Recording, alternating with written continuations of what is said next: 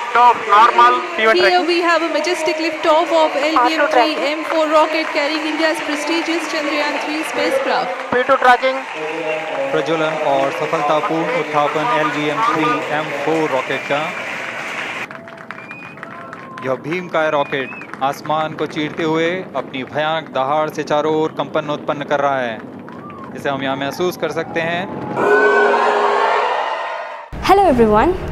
Following the launch of the third spacecraft under the Chandrayaan mission on 14 July 2023, I, Hemani, and my friends Shrestha and Aryan are immensely privileged to let you all know about the inspiring journey of the Chandrayaan.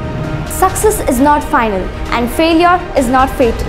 It is the courage to continue that counts. Chandrayaan-1 was the first Indian lunar probe under the Chandrayaan program.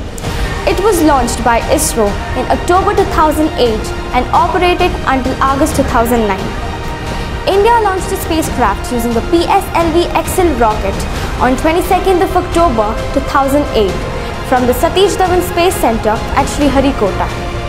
The mission was expected to operate for 2 years. However, on 22nd of August 2009, the communication with the spacecraft was suddenly lost. The reason to the loss of contact was the very high radiation, due to which power supply units controlling both the computer systems on board failed, snapping communication connectivity.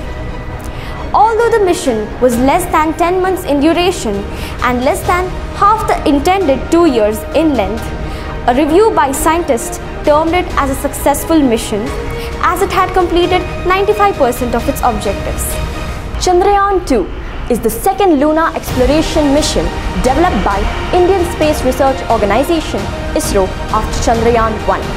The spacecraft was launched on its mission to the moon from the second launch pad at Satish Dhawan Space Center at Sriharikota, Andhra Pradesh on 22nd July 2019 by LVM-3 M1 rocket. The craft reached the moon's orbit on 20th August 2019.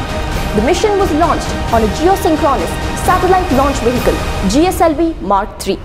The main objectives of the Chandrayaan-2 were to study the lunar topography and to study the water ice in the South Polar regions.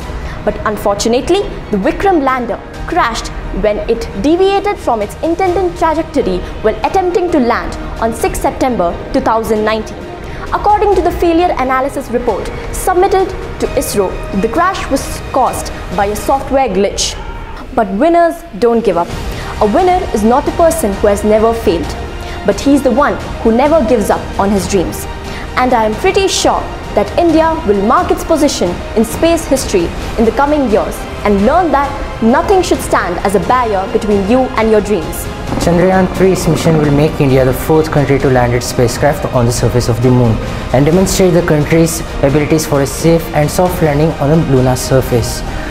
Success is a journey, it's not a destination. Chandrayaan-3's development phase commenced in January 2020, but the launch being planned sometime in 2021. But the COVID-19 pandemic brought an unforeseen delay to this launch. The mission is expected to be supportive to future interplanetary missions. Chandrayaan-3's mission consists of an indigenous propulsion system, lander, rover, and with objectives of developing and demonstrating new technologies required for interplanetary missions.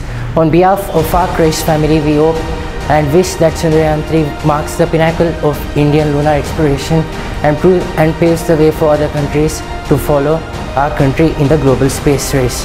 With this, we would like to thank all the scientists at ISRO. A billion hearts are praying for you.